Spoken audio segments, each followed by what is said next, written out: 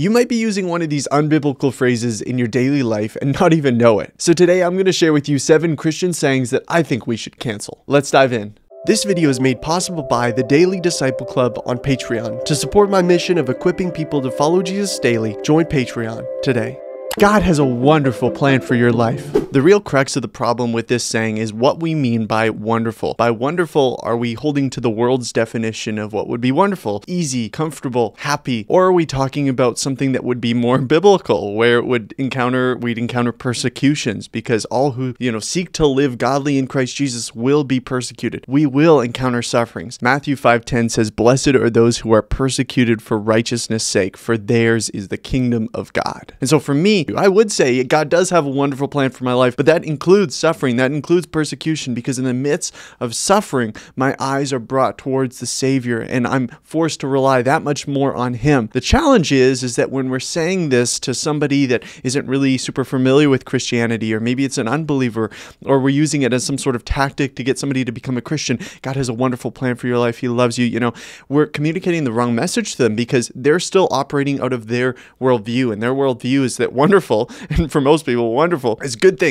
good things. Suffering isn't part of that. Persecution isn't part of that. And that's why I say, I don't think this is providing an accurate picture of the plan or the purpose that God has for us on this earth. God loves the sinner, but hates the sin. Now, this is something that I used to believe for a long time, but there's an important piece of clarification that's necessary here. When I talked about this on my other social media platforms, there was some confusion going on because people thought I was saying that we should hate sinners, and that's not what I'm talking about at all. I'm talking about in context to God. So for us, I do believe we're called to love the sinner, but hate the sin. Jesus said that if you hate your brother, you're a murderer. So that's pretty clear on that one. But when we look at God and we say, no, God doesn't hate the sinner. He only hates the sin. He loves the sinner. We're missing something important from Scripture. In Psalm 11:5, it says, "The Lord tests the righteous, but His soul hates the wicked and the one who loves violence." Okay, let's think about it. God is love. So if God is love, that means He cannot hate anything, right? No, that's not true at all, because you think about it, if somebody is truly good, they're going to hate what is evil. That only makes sense. God is like on a whole nother level because He's perfect. So if He's perfectly love, He is the definition of love, right? You can't know love apart from God. The Scripture says that.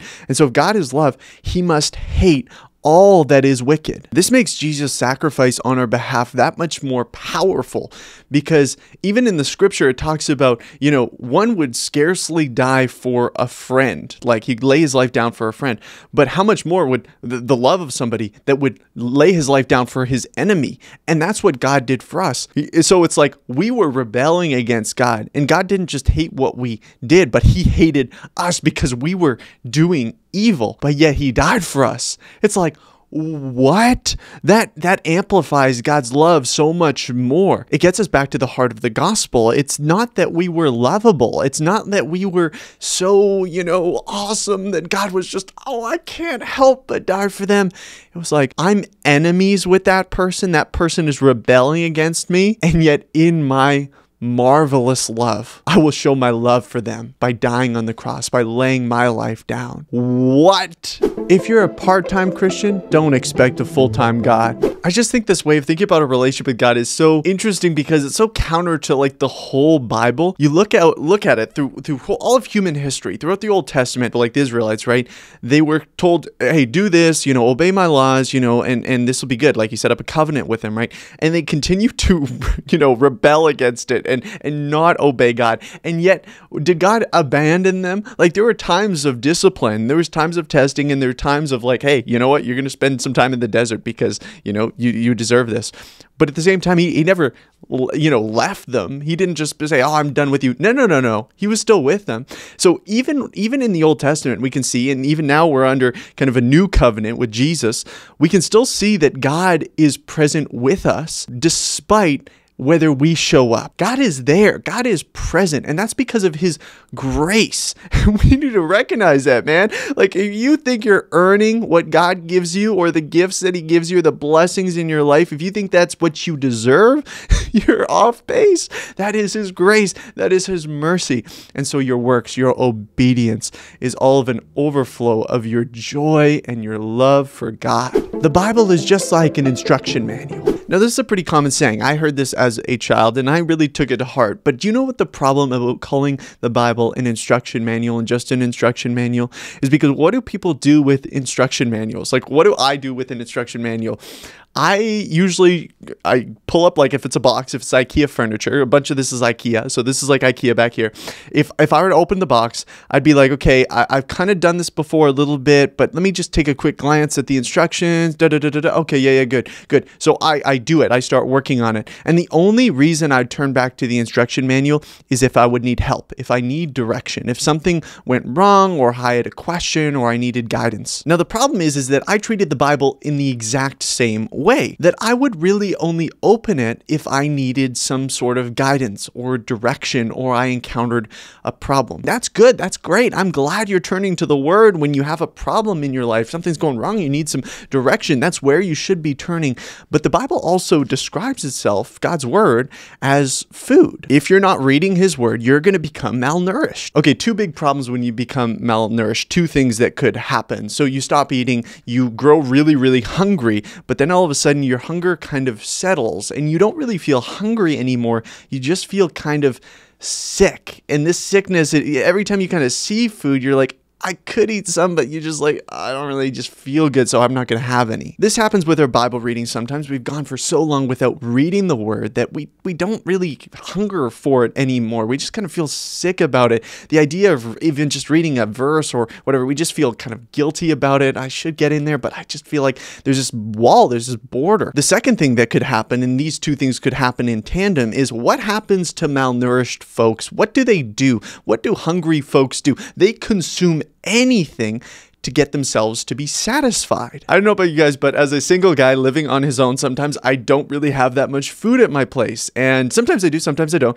But maybe I have a bag of chips lying around and I'm like, okay, I'm really hungry. I'm just going to eat this. This isn't the best thing for me, but I need to satisfy my hunger. Here's the connection. You guys already see it. If you're not being fed by the Word, you're going to be fed by the world because you will find anything to consume to get yourself to be satisfied. We shouldn't just limit it to one thing, but the truth of it here is the Bible is not just an instruction manual, it's food for the soul. God gives His toughest battles to His strongest soldiers. This is meant as an inspirational quote for people going through trials and sufferings and maybe even persecutions that, you are experiencing this great trial in your life, but God knew this. God kind of set this up for you because He knows how strong you truly are. But you know what this puts the attention on? It puts the attention on your strength and your capability in overcoming something. The other day I was actually reading through 2 Samuel 5, and I really encourage you guys to look through the Old Testament because there's so much gold there and it'll actually bring the New Testament to light. But when we're talking about, being the strong soldier, that He only gives His toughest battles to His strongest soldiers, I think of David, one of the greatest kind of war heroes of the Old Testament and how many battles he was a part of. But this is what David said. And David inquired of the Lord, "Shall I go up against the Philistines? Will you give them into my hand?" And the Lord said to David, "Go up, for I will certainly give the Philistines into your hand." And David defeated them there, and he said, "The Lord has broken through my enemies before me like a breaking flood." So even David, one of the greatest commanders and kings of the Old Testament, wasn't confused about who was winning the battle. It wasn't him. It wasn't his strength. It was God. So now we think of our own micro battles or inner battles or spiritual battles. All those victories are from God. They're not based on our own strength or how strong of a soldier we are. God won't give you more than you can handle. Once again, the problem with this is it puts the attention on myself, on my own strength. God won't give you more than you can handle. You can handle this. But then I look at the scripture and the emphasis is completely different. It's not on our strength. It's that in our weakness, God is strong. 2 Corinthians 12:9, "But He said to me, my grace is sufficient for you, for my power is made perfect in weakness." Just ask Jesus into your heart. I don't want to shame you if you've used this term, but personally, I think it's more confusing than helpful. It's unfortunate because it's infiltrated a lot of our language, especially around evangelism. You get to the point of having shared Jesus with somebody and you say, "Would you like to ask Jesus in your heart?" That's very Christianese. Like, what does a non-Christian Christian think about that? How do they understand something like that? We should be using biblical language, in my opinion, because if Jesus said something or evangelized in a certain way using certain language, I think that should be good enough for me. In Mark 1:15, Jesus says this, "And the time is fulfilled, and the kingdom of God is at hand. Repent and believe in the gospel." In Acts 16, it recounts the story of Paul and Silas being in jail. All of a sudden, an earthquake happens and they're freed. The jailer comes and he's distraught. He's about to kill himself because he knows that all the prisoners are gone. I'm going to be in trouble for this. I'm going to be killed anyway because I let all these prisoners go. All of a sudden, Paul and Silas say, hey, buddy, we're still here. And he says, what? And he says, what must I do to be saved? He's like, what? Okay, this is a miraculous thing. Why have you not left yet? Something's going on here. And they said to him, believe in the Lord Jesus Christ and you will be saved, you and your household. That's how they respond to this direct question.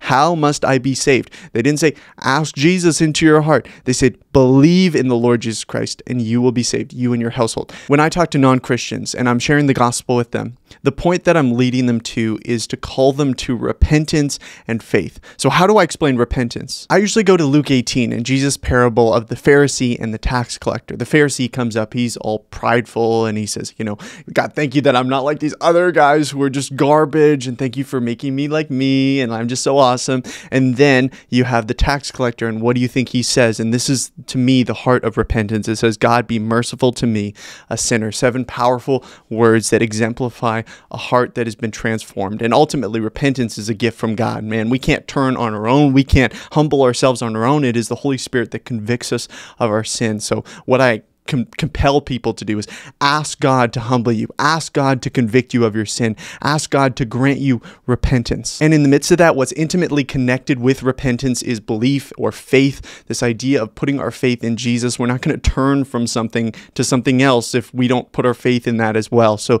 it's this kind of interlocking chain, as R.C. Sproul puts it. And so when I talk about faith, I say, okay, believe in Jesus. Don't just believe that he existed. Don't just believe that he was a cool guy, that his teachings were awesome. Put your faith in him, that his grace, that his sacrifice was sufficient for you, that he is God, that he is your Savior. Now, that might take a little bit more time to explain than simply saying, ask Jesus into your heart, but I think that clarity is so important. Now it's my turn to ask you, what is a Christian saying that should be canceled? I'd love to hear from you in the comments down below. As always, thanks so much for watching, and if you enjoyed these videos, subscribe because I'm putting out new videos all the time, equipping you to follow Jesus daily. I'll see you next time. God bless.